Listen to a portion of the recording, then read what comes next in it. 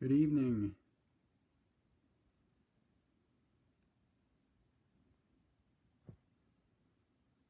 Good evening. We're in another whole different location again this evening. I never know where I'm going to be when it comes to Thursday. So give me a shout out. Let me know you're there. Make sure that you've got video and that you can hear me, audio.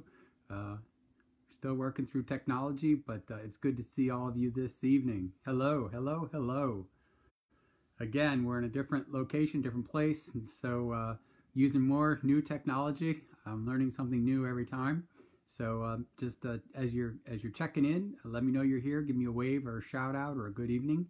Let me know that you can hear and that you have video as well. That would help me out.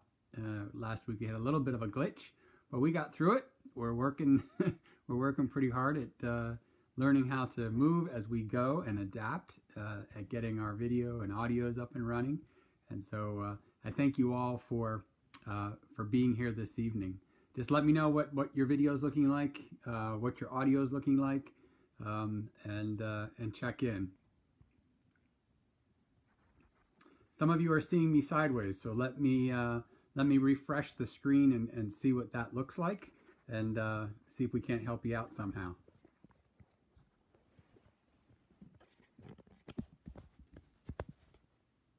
Let me know if this comes in better for you. Refresh the screen. Does that work better for you? It's always something new around here, isn't it? How's that?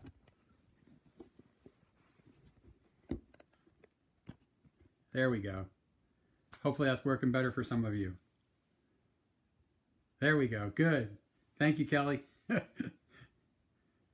always trying to figure out how to refresh, you know. When they say anything doesn't work, just turn it off and start over. And so that's what we've been doing. It's good to see you all. Linda, thank you so much.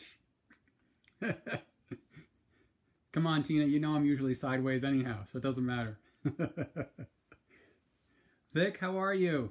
Miss seeing you on Sundays. I hope you are still practicing, keeping those vocal cords good for us. You know, you don't get 10 weeks off. You better be taking care of those cords for us. I'm sure we'll be hearing you again real soon. So, hey, Marianne, it's good to see you.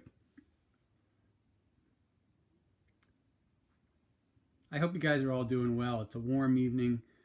We're looking forward to the summertime, and you know, this is usually the time of year when I used to live at the shore, so this was the time of year we get all ramped up with people coming to visit, and so we're looking forward to that as well. Larry, good to see you. Say hi to everyone down there in EHT. We miss you guys. Got some special surprises coming for the 8 o'clock service at First Church. While the building is empty right now, we're working on some things, and so we have some good surprises coming your way. And so we're looking forward to that. Hopefully we'll be announcing it real soon. Even though you guys aren't in the building with us during the week, there's still a lot going on, a lot happening. And so I wanted you guys to just know that your church is still very, very, very, very busy. So, hi Jenny, it's so good to see you guys. Say hey to Fred. Hey, do me a favor, Jenny, and ask Fred about the shorts. We had an interesting story today about shorts, so you'll have to ask him what that was all about. Hey, if I don't see you again, Jenny, you guys have a great vacation. I know you guys are getting ready to take some break, so we really appreciate all the work that you and Fred are doing for the church. And so thank you very much. So well deserved. So make sure you hang out and just get the rest that you need. Hi Janet, hi Kim, it's good to see everybody. I ran into Janet at the grocery store this week at the food market. I was behind my hat and sunglasses and mask, and she even recognized me. So I figure in the future I can now go out without having to get all dressed up, and no one will even know it's me. So, but Janet, thank you so much for that mask. I've been wearing it every day, everywhere. So thank you for keeping me safe and keeping others safe as well. That's why we wear them, and that's what's so very important. So again, it's good to see all of you. If you're just joining with us, make sure you've got audio and visuals. Make sure you can see me and hear me, and check in. Let us know. Say hi, and give us a wave or a shout or some emoji you come up with. That would be great. and let us know that you're with us. It's always good to know who we are gathered with, who we are praying with, our brothers and sisters together. As we come together tonight, I think this week you all know that prayer is just so powerful, and it is something that we as Christians lean upon, and we should.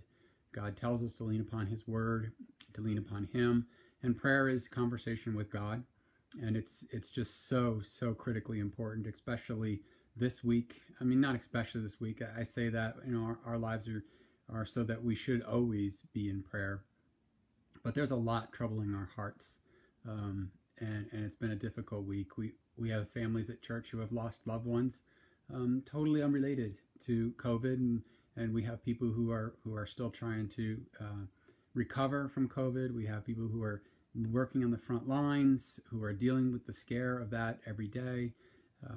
We have families that are trying to survive this crazy time, and of course, you all know our nation is in complete unrest right now. A lot of hurt feelings, a lot of turmoil, a lot of frustration, a lot of pent-up anger, and then there's some who are taking advantage of all of it and doing the awful things that they're doing. So I'm glad that we're all joining together in prayer, and we're all coming together.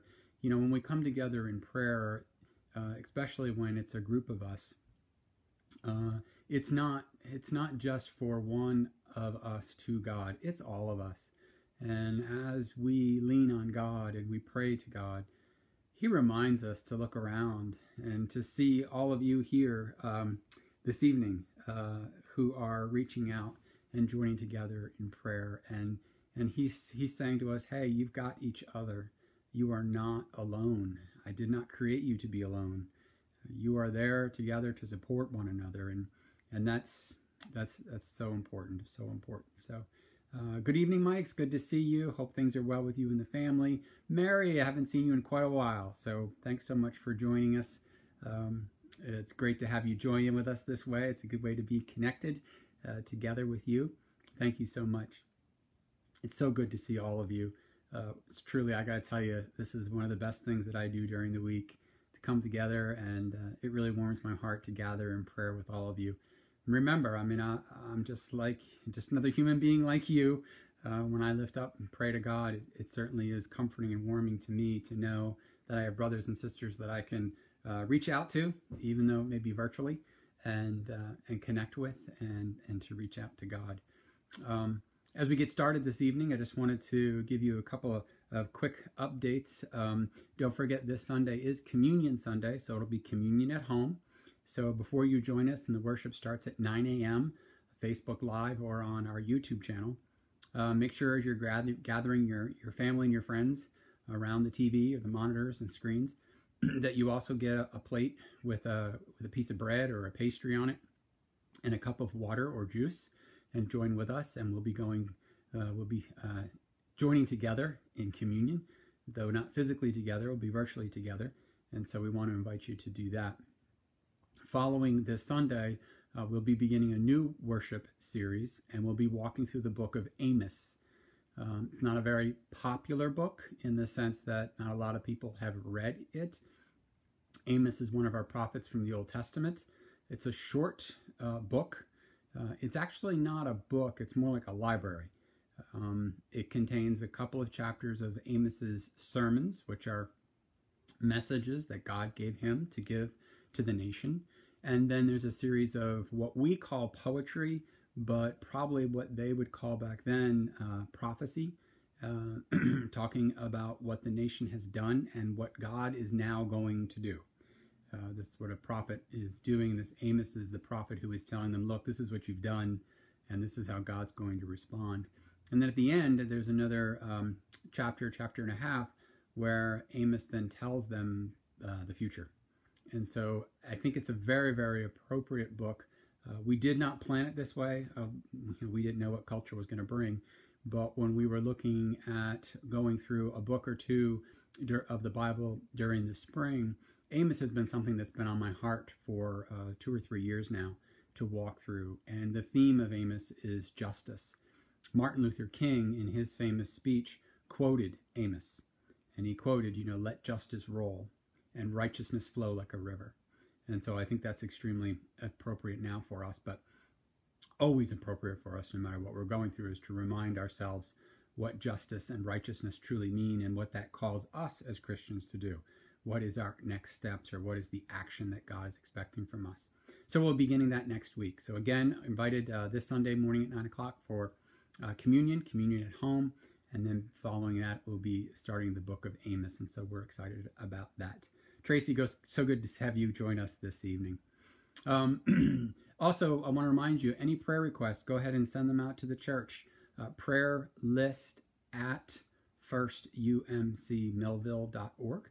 If you would do that, we can get your prayers to our prayer group, who our prayer hour team is meeting. They're meeting virtually, but they are meeting, getting on their knees and praying for you and in this world and the situations that you have. We are lifting those up, as well as, our care and nurture team is also working, praying for those as well. We have an awesome group of prayer warriors, and so they're working throughout the week as well. So if you have any prayers, make sure you get them out to them, and we want to be with you. And again, like I say every Sunday, we love you guys, and if there's anything that we can do, if you have any needs, please do not be ashamed, embarrassed, or anything like that. This is what family is for. This is what the church is for, and we want to help you. Speaking of which, I want to thank all of you who have been donating to our food pantry, food cupboard, food closet, however you'd like to name it. We've been serving quite a few families throughout the week with great food supplies, and it is sad to see that people are in need. However, it is very heartwarming to see all of you bring your extras to the church. We have a team that's ready there to accept them, sanitize them, sort them, and then deliver them out to people who have needs. So thank you so much for that. This evening, I was thinking about how we say amen. And we say it almost so frequently, it's almost like a cough. Or instead of saying we say amen. And I wanted to just give you a little background about that word, because it means a lot more than the end. It means a lot more than it's not a pause. It's not an It's something that cries out. See, amen began as a word that was used in the Hebrew Bible, and it meant to be faithful. It meant to be faithful, to be reliable, to be established, to be truthful. And amen was something that the prophets in the Old Testament used. I think it was Jeremiah who used it to even ridicule a false prophet. He said, "Oh yeah, right, you're amen," like as if to question that you're a false prophet. You are not reliable. You are not truthful. And then it was the prophet Isaiah who said that we should follow the God of amen. God of amen, which means the God of reliability, the God of truth, the God who is faithful, the God who we should always and all the time believe in. That's amen. So saying amen is a powerful, powerful statement. It should never be considered to be an afterthought or in exchange for like the end, and that's all kind of folks. That's throughout the Old Testament. Then when Jesus comes along, Jesus comes and he uses the word amen, but he twists it. See, when God came in human form in a man named Jesus Christ, he then could no longer say, well, something else is truthful and reliable.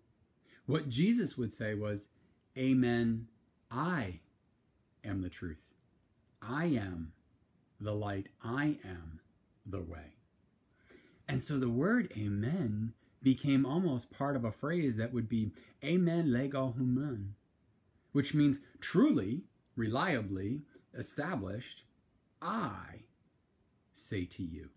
I, God, say to you. Amen is us affirming that you and I deeply believe that God's word is true. That's pretty heavy. When we talk about what it has been taught to us and said to us and made us feel and corrected us and guided us. Scripture is powerful. And then we all say, Amen. Meaning, I believe that you are the truth. So when Jesus tells us, love your neighbor as you love yourself, and we say, Amen, we can't back down on that. We can't just assume that Jesus said that and that's meant for someone else, or I'll try my hardest. We've said that is the absolute truth. And knowing the truth should transform us and change us and drive us to not divide. I heard someone say today, I just want to be treated like everyone else is treated. And I thought, that's not how it works. We're to treat other people the way we want to be treated. And that means that I'm going to work extra hard at treating other people first, knowing how I want to be treated. Because that's the truth in what Jesus has told me as to how I'm supposed to respond to my neighbor. Not that because you've got a fish, I want a fish. Or because you've got something, I want something. Or because you were treated a certain way, I want to be treated a certain way. Jesus never said that. And then we all said, Amen. Amen. I have a friend of mine who would tell me that they didn't like it when pastors would say, and all God's people said, and then wait. My friend would say, that's too forced. That's too forced. And I guess in a way it is, because it's a declaration. So if you say it, you better mean it. Because you're saying God is the truth. And it's what we believe. And there's no arguing about it. There's a Christian artist by the name of Matt Maher, and he has a song that's called All the People Said Amen. It's a nice upbeat song. All the people said amen. But I'm going to read through those lyrics for us as we go through a prayer tonight. And tonight we're going to pray for those involved with the coronavirus, and we're going to pray for those who are working hard and suffering from that. And we're also going to pray for our world tonight that is just being torn apart by division, being torn apart by looking in the mirror and then looking at others and just searching for differences instead of seeking the commonalities between ourselves. You know, we're all created by God. We all have one God, the Father, the Son, and the Holy Spirit. All of us. All of us walking on 2 feet. It's amazing to me. And yet, if you want to look really hard, we're all different. Every single one of us is different. Some say even identical twins have something that's different. We're all different. So why don't we stop trying to pick at what is different? And why don't we start choosing at what's common? What fills us with joy? To see that God is so creative that he could create, something like me and then something like you. So I want to begin by just reading some of these lyrics to you. So if you could just listen to these lyrics. I love the way he writes these out. And again, this is Matt Maher, and the song's called All the People Said Amen. You are not alone if you are lonely. When you're feeling, when you're feeling frail, you're not the only. We are all the same, in need of mercy to be forgiven and be free. It's all you've got to lean on, but thank God, it's all you need. If you're rich or poor, well, it don't matter. Weak or strong, we know love is what we're after. We're all broken, but we're all in this together. God knows we stumble and fall, and he so loved the world, he sent his Son to save us all. Let all the people say, Amen. Amen. So brothers and sisters, grab your family right there, grab a hand, come together. Let's clear our minds. Let's open our hearts, and let's go to the Lord in a word of prayer. Let's pray. God of healing hands, hands that join together your sons and your daughters in one family. the Lord Jesus, who reaches across ethnic boundaries of Samaritans and Romans and Jews, the one who offered sight to the blind and freedom to captives. Lord, help us to break down the barriers that exist in our community. Enable us to see the reality of racism and bigotry. Help us to see the damage that it has done and that it is doing. And Lord, free us. Free us to challenge ourselves. And then to uproot ourselves from wherever we've been to go into a new place. Lord, help us to change the structures of our society, beginning with ourselves first.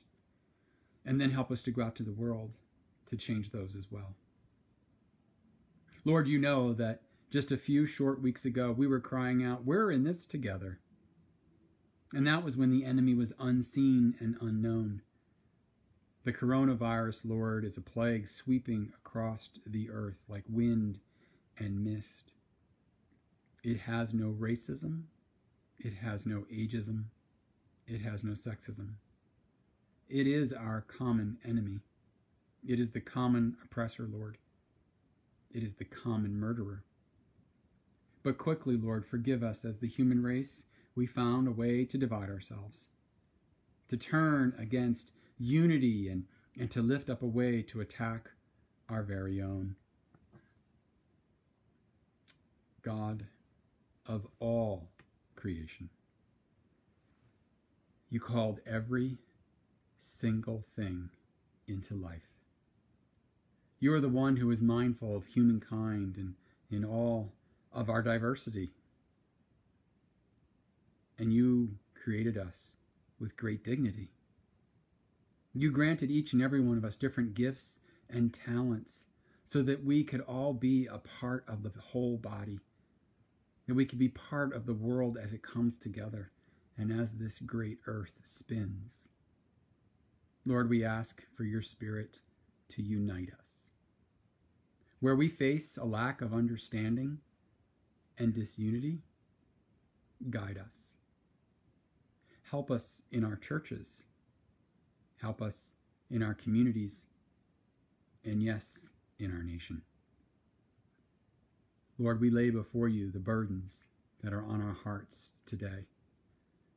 Many of us are crying out. Many of us feel the need to stand up and walk. Many of us feel the need to speak out. And Lord, some are silent, quietly crying inside. Father of all, we ask that your Spirit would unite us in the face of this conflict, in the face of this hatred, and the violation of life. Lord, we've experienced these things in so many different regions around this globe. And so now, Lord, we quiet ourselves. We quiet ourselves and we open our hearts. And in our silence, we bring to you the pain of those who have been victims from this division. We lift up the victims, their families, and their friends. Lord, we lift up the young eyes who have seen horrible photos and videos that we as adults don't know well enough to turn off and to shut down. Lord, forgive us. Father, we ask for your Spirit to unite us whenever fear prevents us from reaching out and from being a neighbor, from meeting people of different backgrounds and cultures and ethnicities and faith communities, and to meet them and to reach out to them and treat them all with the respect that we all deserve, for each and every one is a son and daughter of yours. Lord, all of these things weigh on our hearts, and we bring to you the brokenness that is in our human relationships here on earth. Father, again, we ask for your forgiveness and ask for your love to just blanket over us. God, you are the creator of all. And through your Son, Jesus Christ, we have been reconciled. And so now we ask for your Spirit once again to unite us and overcome us. Bind all of our divisions and bring us together as quickly as possible, so this violence that's currently happening in our world may come to an end, that it may cease, and that future generations won't have any idea what it's like. Father, we thank you and we praise you. Blessed are the poor in spirit, who are torn apart. Blessed are the persecuted and the pure in heart. Blessed are the people longing for another start, for this is the kingdom of God. And all of God's people said, Amen and amen and amen. Lord, you are the Father of us all. Even if we know you by a different name, we all know you as God, ruler of the world and creator of the universe. Lord, this evening we ask you would hear the prayers of your sons and daughters, brothers and sisters who have gathered together, who are here now in this space. Hide us in the shadow of your wings. Make us part of your safety secret. Let us not grow weary, Lord, in loving one another. And in the days to come, help us to continue taking all the precautions we need to take, protecting one another. All of us united against this disease. Lord, you have control of even this day. You've had control of every day this week, no matter how evil and how hard it has been. But with those desperate souls who are trying to figure this all out, Lord, be with them, especially on those who can't see a way out. Lord, we lift up to you those who are trying to come up with a cure not only for the virus, but a cure for the divisions that are happening. Father, I'd ask that you'd give comfort to those who are panicking. Make their hearts beat just a little bit slower. And let us not to forget to pray, not only for ourselves, but for all the people this day. Lord, we lift up to you those who are working on our behalf, those who are on the front lines, all of our civil servants, Lord, all those who are putting themselves in harm's way. We know how much they love you, and that's why they're answering the call to do what they are doing. Continue to guide us and direct us. Lord, I'd pray that you'd especially be on our tongues. Your word tells us that the tongue can be as sharp as a sword, and though it's the smallest part, can do the most damage. Help us to not say something before we think. Help us to not type something before we think. And help us to see everyone as very, very different, but different because you are a creator with a multitude of imagination. And we can see the joy and the love and the beautiful craftsmanship that you've created us to see. And Lord, as we close today, we need to remember those who are suffering, those who have lost loved ones. Fill the hole that's in their heart, and it's a hole that only you can fill. Guide them and direct them. Lord, we thank you for opening the gates to those who have left us and pulling out the seat at the table there in heaven. Lord, we'd ask for your blessings upon all of us this evening. We ask in the most humble way we can, not because we deserve it, but because you created us, you love us, and you have called us your family. Father, we thank you, we love you, and we praise you. And all the people said, Amen. Amen. Well, brothers and sisters, it's been my honor to be with you. Thank you for inviting me into your spaces, into your homes. I thank you for joining me to come and pray for our world tonight. It surely does warm my heart to know that my brothers and sisters have gathered around. Again, we at First Church love you. We miss you.